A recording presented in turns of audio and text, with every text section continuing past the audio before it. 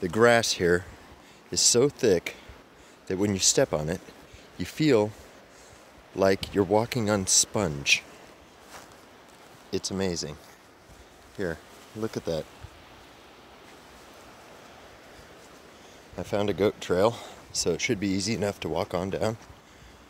And I said that path down there is only, well, the rocks around the path are only as wide as the path.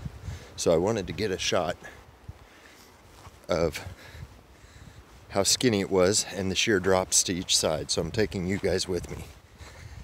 I'm going to pause the camera for the next bit of trail because there's no need. Be right back.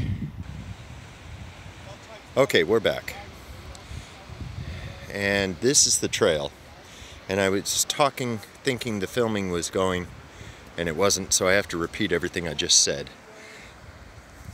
Over there, those towers are the mines, the entrance to the mine shafts.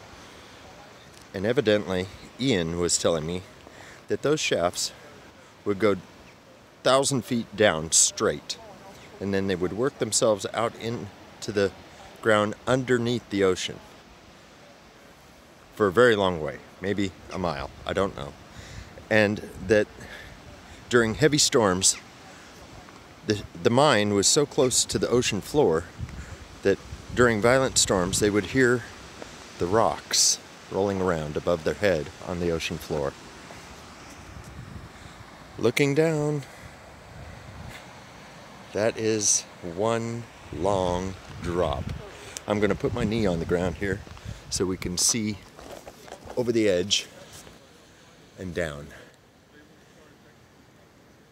That is a long way, and the shadows aren't helping, but boy, let me tell you, that is an easy 100 foot. I'm going to stand back up very carefully. This is a skinny trail, but it's not that bad. It's not Machu Picchu or the paths on the cliffs in Tibet. So we'll walk on down further. And I'm going to shut the film off now because I think that we're about where we need to be to set the example.